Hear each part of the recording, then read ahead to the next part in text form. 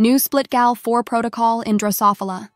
Researchers from New York University have developed a new protocol to generate gene-specific split GAL4 lines in Drosophila melanogaster using genetic crosses, which offers a cost-effective alternative to traditional microinjection methods.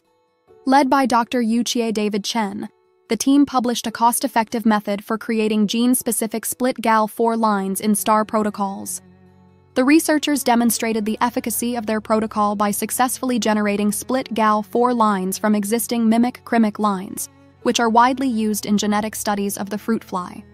The protocol will greatly aid in creating cell-type-specific split GAL4 lines, marking a major advancement in Drosophila genetics by Dr. Chen and team for the fly research community. By offering a cost-effective and efficient alternative to traditional methods, this protocol is set to enhance the capabilities of researchers worldwide, enabling more extensive and precise genetic studies.